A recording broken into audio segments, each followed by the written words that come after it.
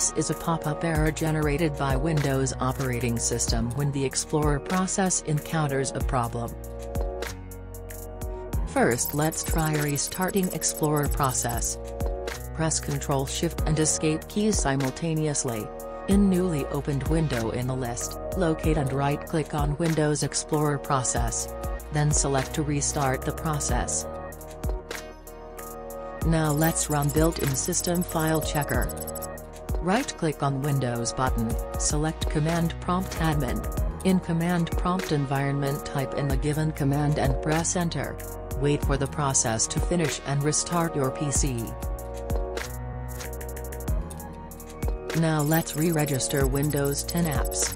Click on Windows button, type in PowerShell. In Results window, right-click on Windows PowerShell entry and select to run it with administrative privileges.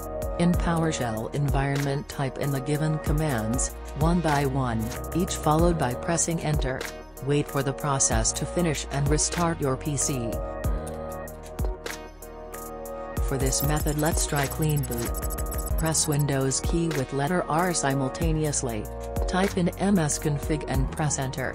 In newly opened window, navigate to Services tab. Check the box to hide all Microsoft services, then click Disable All button. Click Apply, then click OK and restart your PC. Thank you for watching. Subscribe for more videos.